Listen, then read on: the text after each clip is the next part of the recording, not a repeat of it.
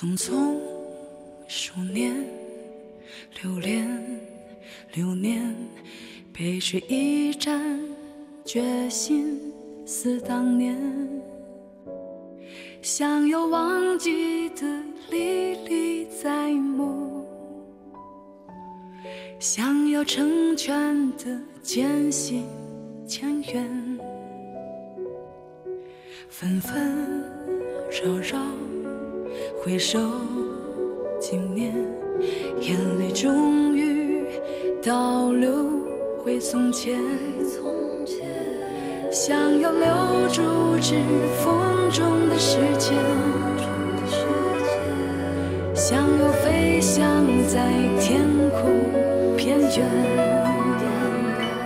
就这么走着盼着念着，就这么等着爱着看着，我们的季节在岁月中变迁，就这么爱着恨着念着，就这么分着合着透着，我们的季节在岁月中变迁。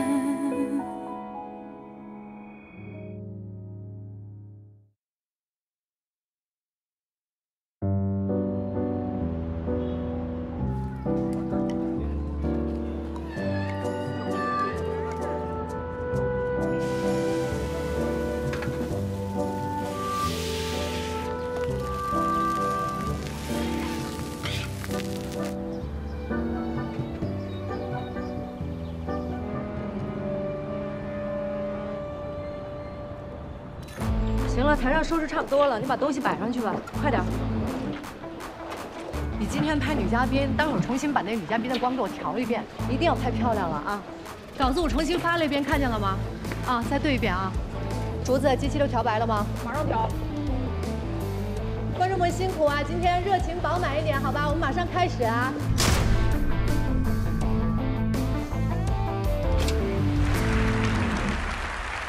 电视机前的观众以及现场的观众朋友们，大家好！欢迎大家如约走进《思考者》。那么本期我们一同思考的是如何面对衰老。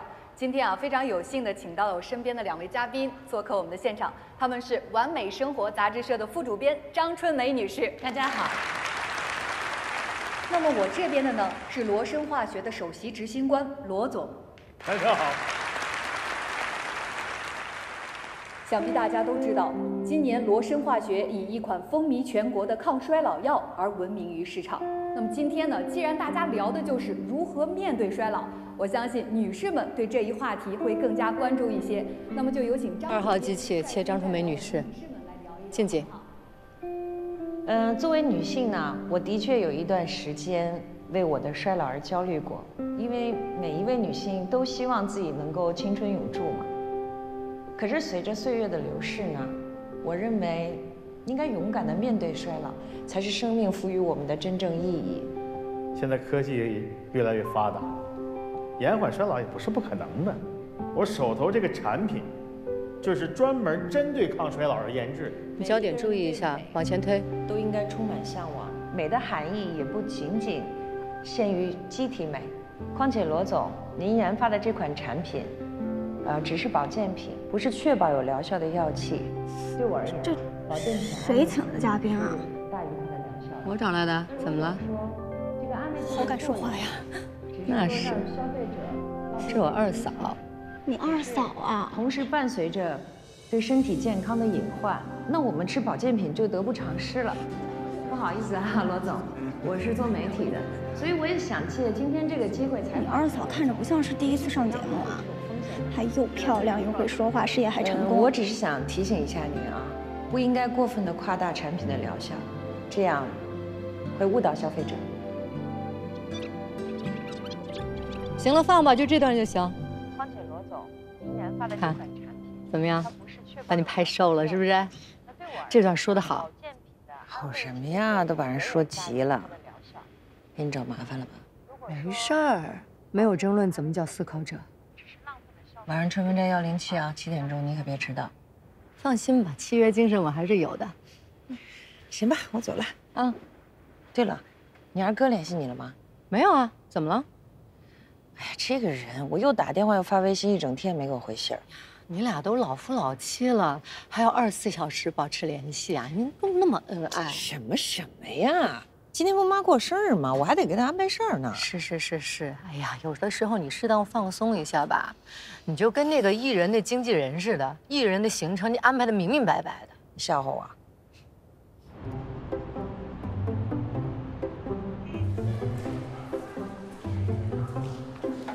哎，怎么你一人啊？燕儿呢？燕儿单位有事说来不了了，让我跟您说声对不起。不是，对不起就完了？什么事儿啊？他就来不了了？孕妇初检，这是多大一个事儿啊？他怎么就请不了2小时假？我给打电话。妈，他们正忙着呢，他那接不了电话。他是国家重点工程总指挥呀，还是什么领导啊？我跟你说，我就死活我就看不上这孩子这一点。要不是他怀上我孙子了，打死我也不同意你跟他好，打死我也不同意他进咱家门。妈，您消消气儿，婚都齐了。请到4诊室。哎，刘红艳。哎，来了。您是刘红艳？刘红艳是我儿媳妇儿啊。是这样，她今天呢有重要的会，就跟您商量一下，看能不能把我们这号留在明天，行不行？啊？哎呀，这哪行啊！您还是明天再来挂一个吧。李萌，请到4诊室。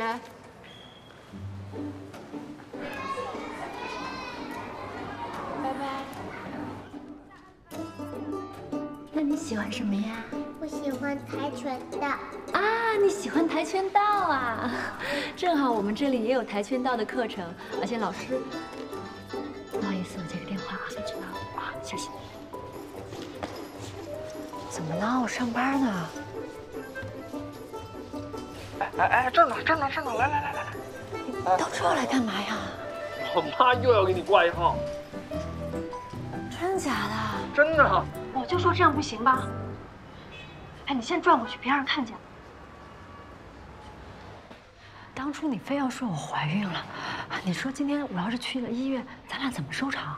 那不说你怀孕了，没别的办法呀，不能让咱俩领证啊。哦，是，按你这逻辑是证是领了，可是后患无穷啊，我上哪编个孩子去啊？能拖多久拖多久的，越拖越麻烦这事儿。哎呀，我今天我就不应该听你的，我就应该去医院跟你妈说清楚。你说这么骗着是个办法吗？她早晚也会知道的呀，到时候盖不住了，还说是我撺掇着你呢。有多大个雷？哎，我给你顶着啊，我给你顶。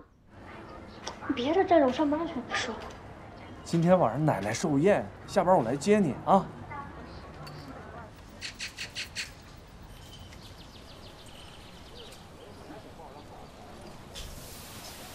大头回来了啊，回来了。嚯，做什么呢你？这么香啊？做那炸酱面。啊，炸酱面啊？对呀。太好了，我饿着呢。赶紧吧。赶紧的。这面都……哎，今儿把我气死了啊！就这鸿雁，我在医院给他挂好了号了，嘿，没来。是不是有事儿啊？哎，春梅说，老太太这个生日宴，哎，一人平均500块钱标准。就咱这一大家子，9口，5酒4500块。好家伙，他们家可真有钱。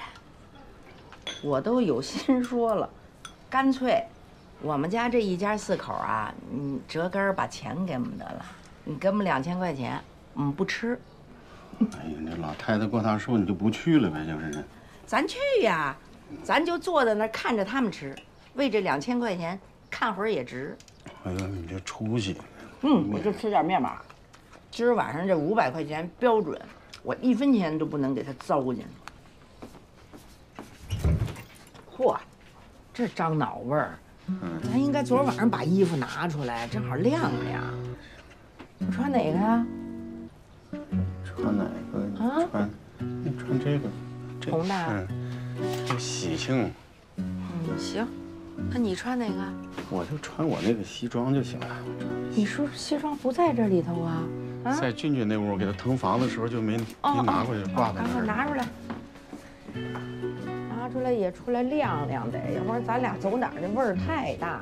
你看，你看都在这儿呢。你看这西服，你那衬衣，你看这是不行？这个你还穿衬衫啊？对呀，你得隆重点儿。这不行吗？这不。嘿，好，瞧咱俩，你这衣服是你弟弟穿剩不要了给你的，我这是春梅送的。瞧咱这哥们俩，净穿人家给的衣服，显得咱多寒酸呢。啊！你想多了，这老倪这上上下下人又出钱又出力的，人张罗这些事儿，得相互的理解一下，这不挺好？也是，这么的啊，没准下回还接着送咱。喂，妈。哎，儿子，干嘛呢？图书馆。图书馆？图书馆有那么吵吗？妈，你不懂，大家都抓紧学习，泡在图书馆，人一多，所以吵啊。今天晚上奶奶过生日，你可别迟到啊。行，知道了。哎，你爸给你打电话了吗？喂。这孩子。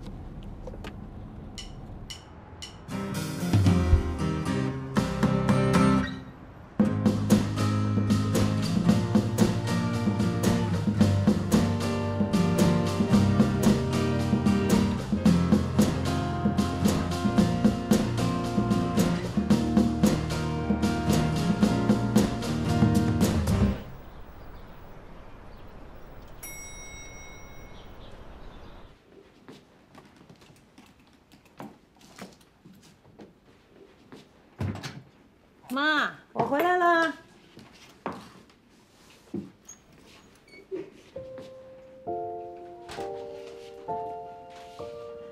妈，我回来了啊。妈在哪儿呢？哎呦，您吓我一跳。怎么回事啊？现在就把衣服穿好了？走吧。这才几点呢？你也换身衣服呗。行啊，那您今天过生日，您说了算啊。您帮我挑一挑，看看我穿哪件好看。这件好看。肯定穿不上了，我最近都太胖了。哎呀，老了，都更年期了吧？胡说，你才多大呀？就更年期，再等10年吧。真的吗？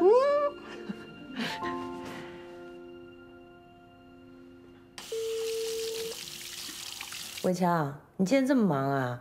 我打了10几遍电话，你都不接。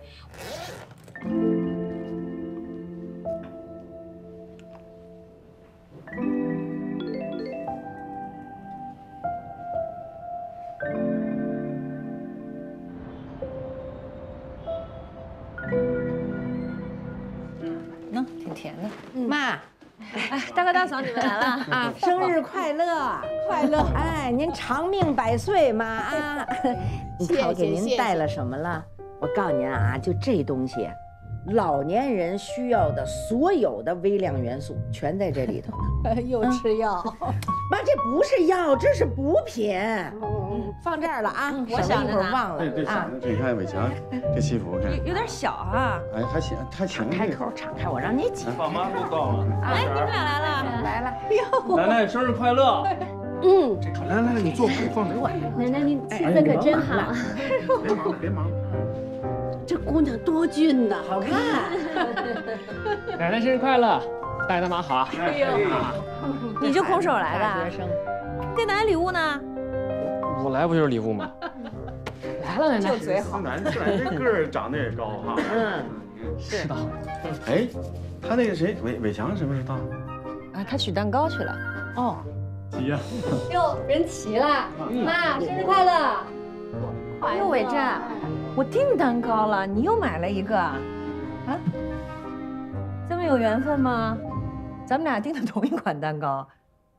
哦，这不是我订的，张二哥让我拿过来的。啊？那哎，伟珍，咱俩点菜去啊！你们喝会儿茶。好嘞，好嘞，老师。哎，真香，尝尝。这还得去楼下点呀。伟珍啊，你二哥什么时候把蛋糕给你的？哦，不是他给我的，他让人给我送过来的。谁给你送过来的？哲琴，你怎么来了？那，你二哥让我拿给你的，说让你晚上拿去什么家宴，记得冷藏啊。拿着呀。你等等啊，你跟我二哥搞什么呀？他蛋糕为什么让你送？你是不知道我是你二哥课题组的，帮领导跑个腿儿嘛，很正常啊。少跟我在这儿装啊！你肯定知道我二哥在干嘛，让他给我回个电话。我让他给你回电话，那可是我领导。行了，我的尼达制片人，我真不知道你二哥去哪儿了，我还得赶飞机出差呢，有事回来说啊。周琴，记得冷藏啊。闪送。你说看你二哥这人也真是够了，我让他自己去拿蛋糕，然后赶紧过来，这又跑哪儿去了？这是，谁知道他呢？哎，他还跟你说什么了？没说什么呀，人都没过来。哎，对，让你爸演一个。哎，别不好意思，来撩起衣服来，减肥前。哎，减肥后。妈呀，这减肥的效果。妈，想我没？我给您买礼物啦。看看喜欢吗？哟，嘿，老人家戴翡翠最好了，福禄寿。先生，请这边请。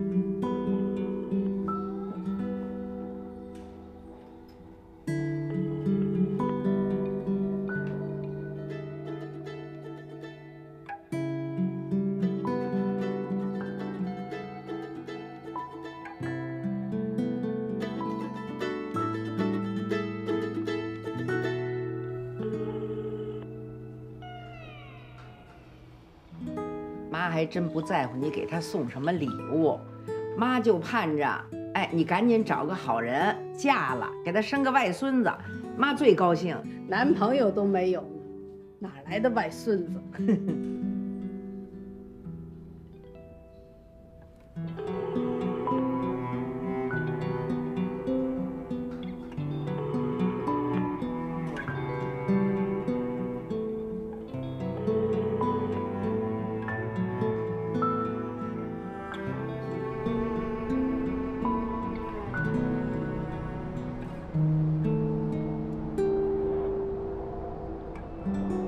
清蒸石斑鱼，哇，这鱼真大。妈，咱们先开动吧，不用等他了。等等，都自己家人，没必要客气。老大，你再给他打个电话，看还要等多久？他应该在路上了吧？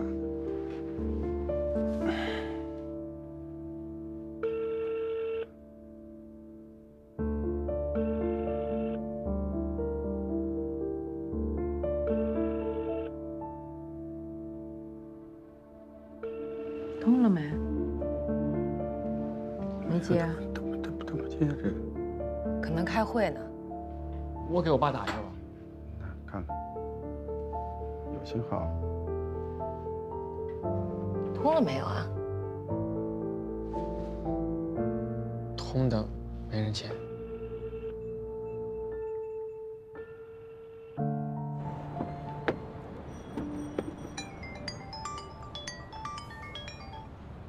喂，二哥，你人在哪儿呢？找你半天了。伟珍，好好照顾咱妈。你说什么呢？妈轮不着我照顾，她今晚上住你家。你赶紧给二嫂回个电话啊，她一直找你。李伟珍，你已经长大了，照顾好咱妈。什么呀？哎，你什么情况啊？你今晚上是不是不去了？干嘛让周琴给我送蛋糕啊？说话呀！喂。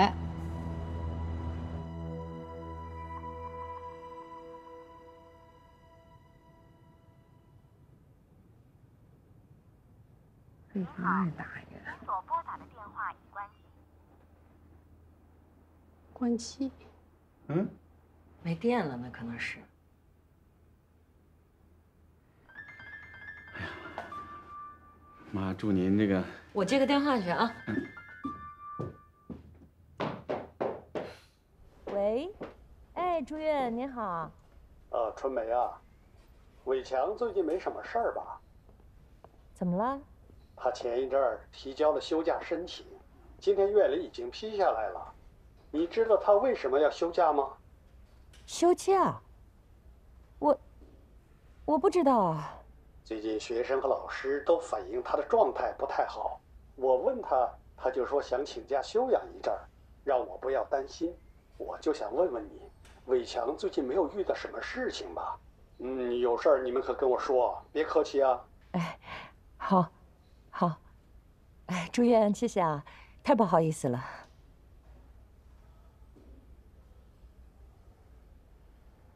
让妈先吃一口也行，吃一口。等等。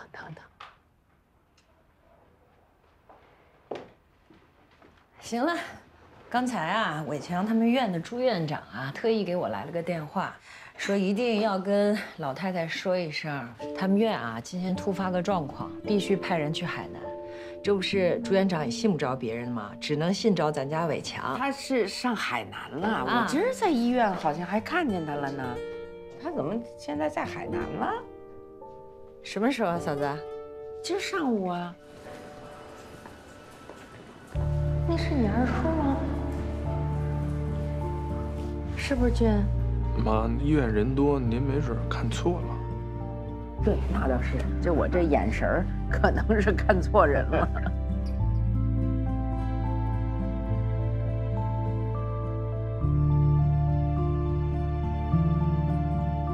啊，刚才朱院长说中午才突发的状况。哦，妈，估计您给他打电话关机啊，可能飞机都起飞了。是。哎。对不起，老太太。没烫着吧，妈？怎么样啊？没事吧？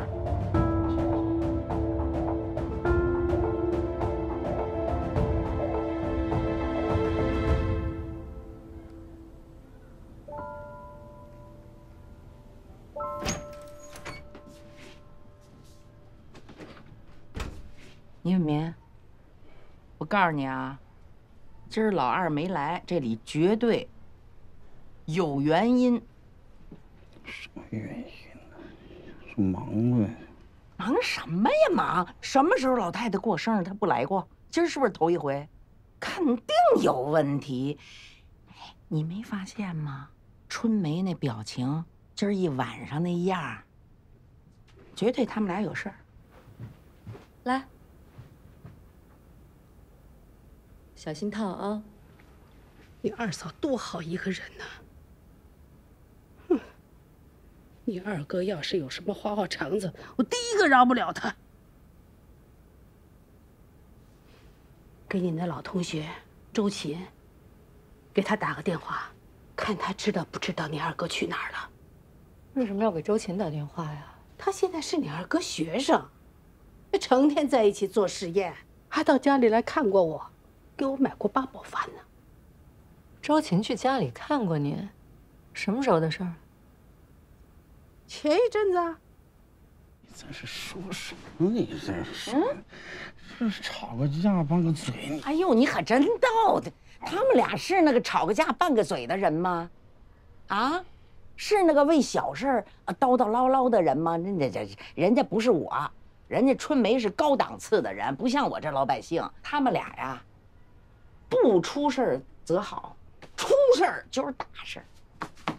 你这当大哥的你不管行，哎，你甭操心啊，你什么都甭管，跟我也没关系，我更不管了。我先管好自个儿家吧，先管好我儿子孙子吧。哎，这真睡得着觉，你看，哎呦，哎。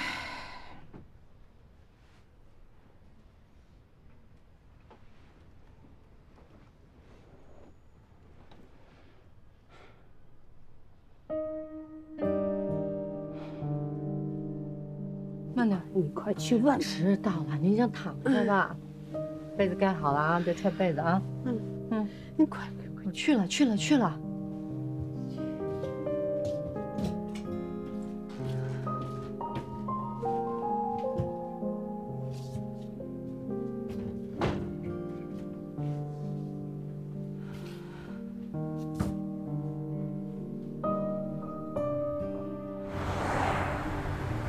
何强，我打了10几遍电话你都不接。您好，您所拨打的电话已关机。今儿在医院好像还看见他了呢。您好，您所拨打的电话已关机。他前一阵儿提交了休假申请，今天院里已经批下来了。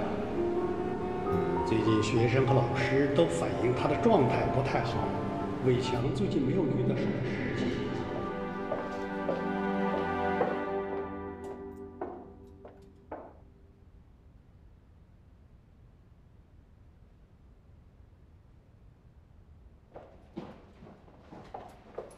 二嫂，你怎么来了，伟珍？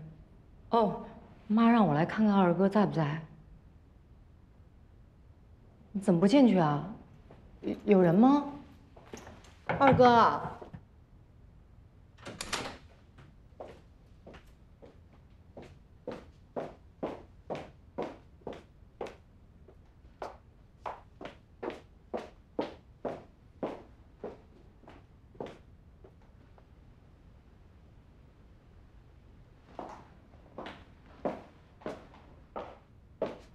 我二哥的手机啊？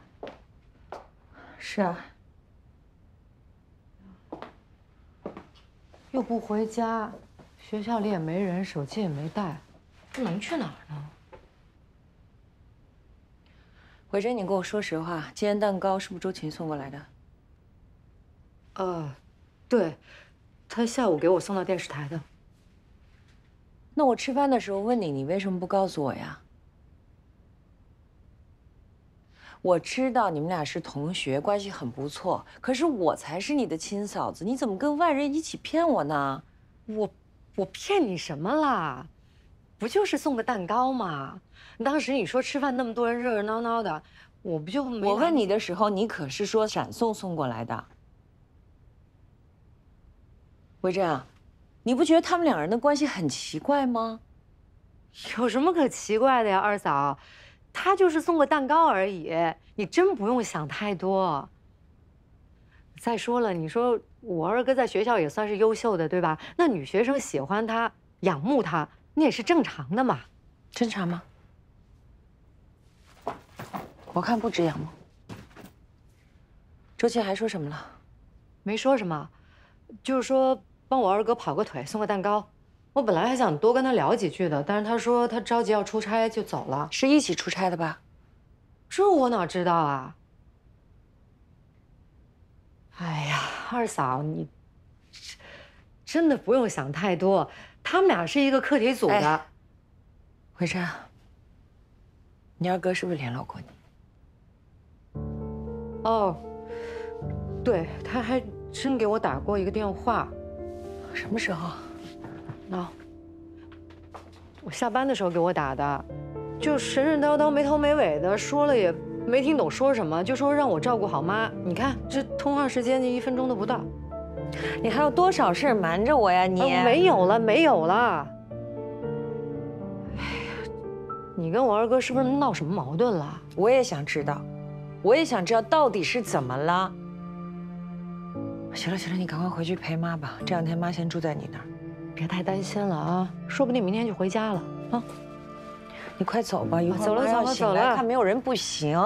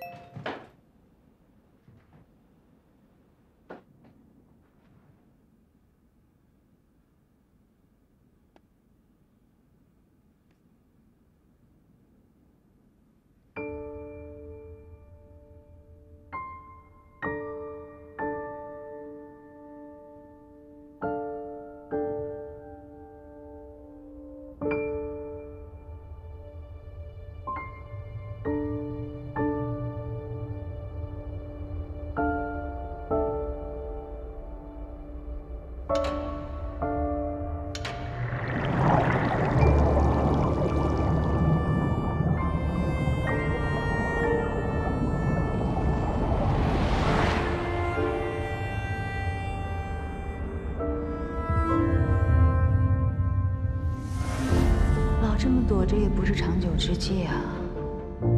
别急，你看我们家老太太对她多好啊！现在我要跟她撕破脸的话，全家人都得跟我急。他跟你急，我就不跟你急。他们是家人，我就不是家人。我可以不要名分，孩子呢？私生子。我告诉你，等我评上金奖学者之后，我才不管呢，爱谁谁。我这个那么挑明呢。说的倒是清楚。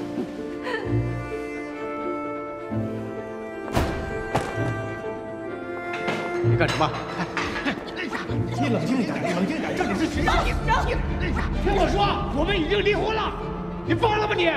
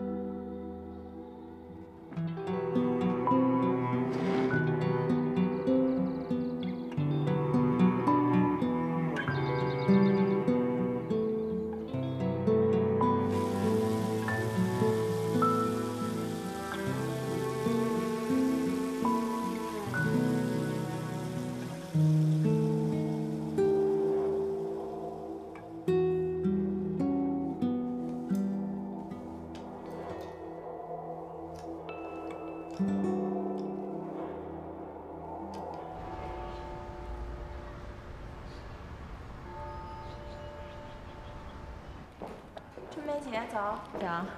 哎，春梅姐来啦。小李，你那篇文章我看了，没什么太大问题，一会儿我就发给主编了。哦，稿子的事还没来得及跟您说，因为要得太着急，我刚才去找了柳青，说您还没来，我就直接找主编先审了，已经通过了，跟您说一声。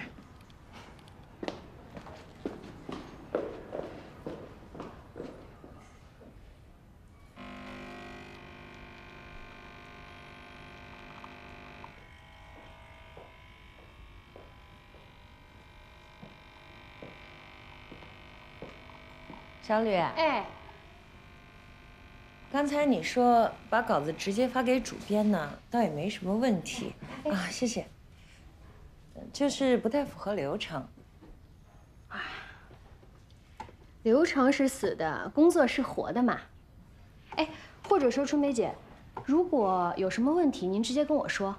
稿子是没什么大问题的，这几篇吧，文笔调整一下也好。因为跟我们之前的风格差距还是蛮大的。电子刊嘛，有区别很正常。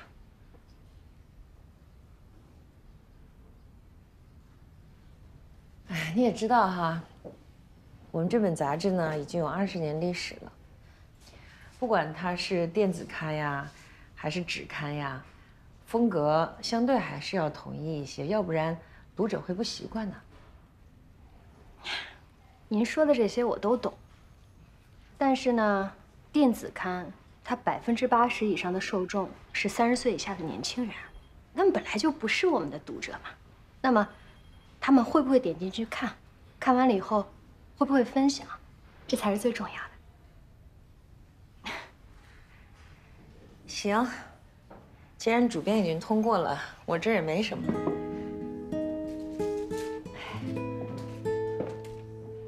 我再补充一句啊，作为一本老杂志，我们当然希望吸引更多的新读者，但是首先呢，我们应该服务于我们的老读者，为他们的审美负责。他要干嘛呀？他年轻人嘛，想上位也是很正常的。我看他是想直接当主编。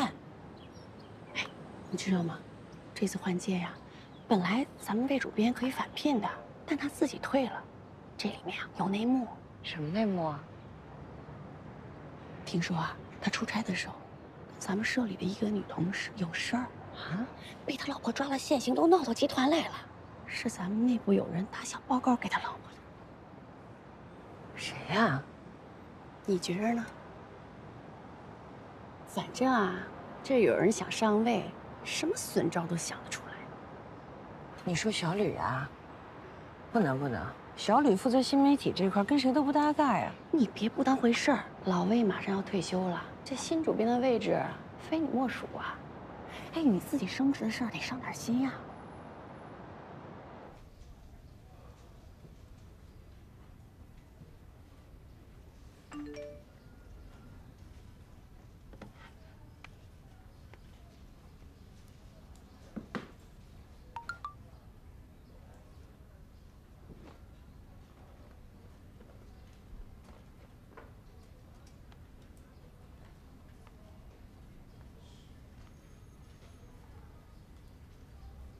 强哥，晚上8点，我在摩托销售中心等你。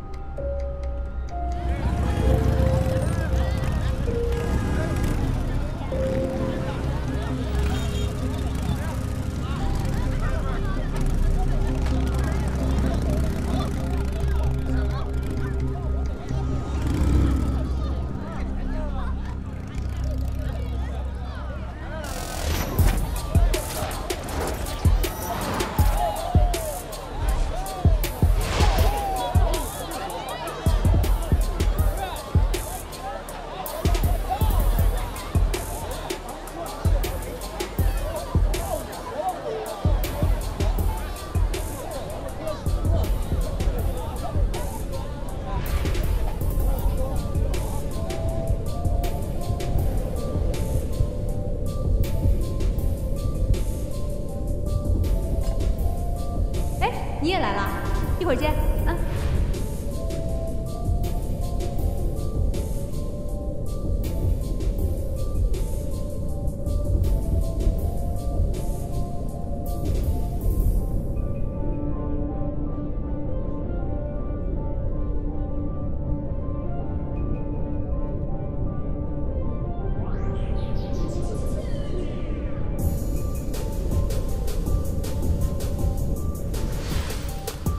什么你？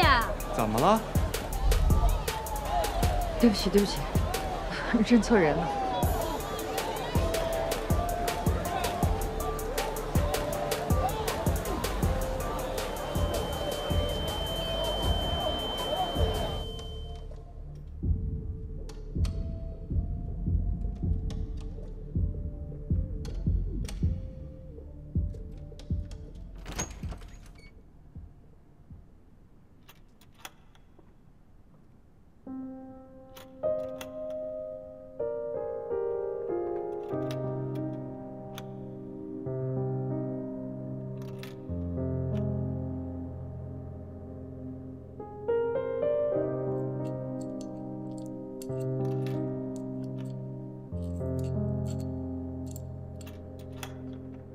慧强，你怎么在这儿呢？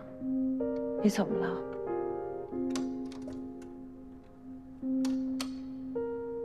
没怎么，我就想自己待几天。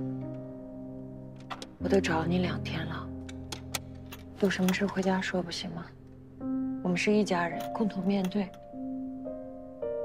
我真的没什么事儿，我就是想一个人待几天。你是不是生病了？我没病。那你总得有个理由吧？没有理由。我说不清楚。那你还要在这儿待几天呢？家你不要了，你演月亮与六便士呢。你回去吧，你不要再管我了。我不管你，谁管你啊？你是我丈夫。你干什么呀？你能不能让我喘口气儿啊？我就想一个人在这儿待几天。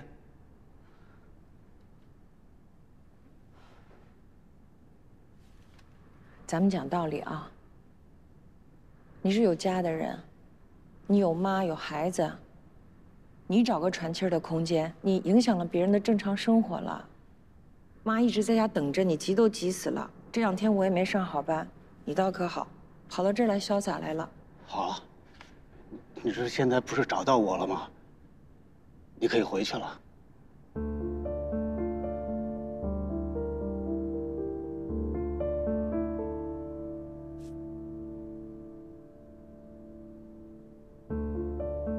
是不是因为周琴？跟他没有关系。如果是的话，你就实话实说吧，我有心理准备。我说了，跟他没有关系。那20万花哪儿去了？你别以为我什么都不知道，学校里那些风言风语我早就听过了。 我说了多少遍了，跟他没有关系。那跟谁有关系？又是谁？还有谁？为什么一定要有个谁？好，没有谁是吧？你一个堂堂的大学教授，班你不去上，家你也不回，你在这干什么？你多大年纪了，玩起摩托车了？这不是不务正业吗？你不是没有理由。 你是没有脸说那个理由。我的人生就只有这样了。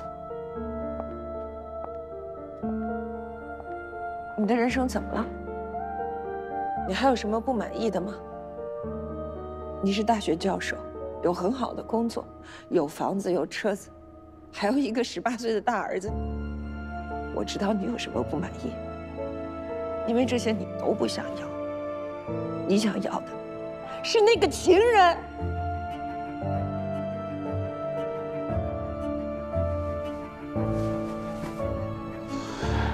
春梅，我们离婚吧。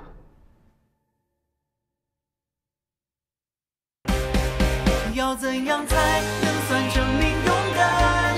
对抗这世界，用音乐一起全力狂欢。 青春的灿烂，有你的一半，前行势必要扬起风帆。是双手挥，却挥不去羁绊。理想与热情依然在我心不断纠缠，不追问答案，只要有你们的陪伴。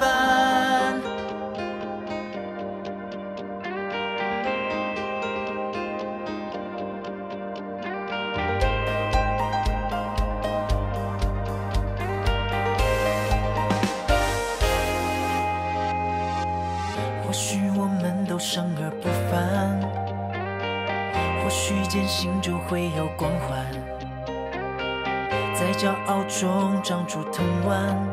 年轻的心，别留下遗憾。年少从来不用证明勇敢，对抗这世界，用音乐一起全力狂欢。青春的灿烂，有你的一半，前行势必要扬起风帆。是双手挥，却挥不去羁绊。理想与热情依然在我心不断纠缠，不追问答案，只要有你们的陪伴。或许我们都生而不凡，或许相信就会有光环，在骄傲之中长出藤蔓。年轻的心，别留下遗憾。年少从来不用证明勇敢，对抗这世界，用音乐一起全力狂欢。青春的灿烂，有你的一半，前行势必要扬起风帆。是双手挥，却挥不去羁绊。理想与热情依然在我心不断纠缠，不追问答案，心底。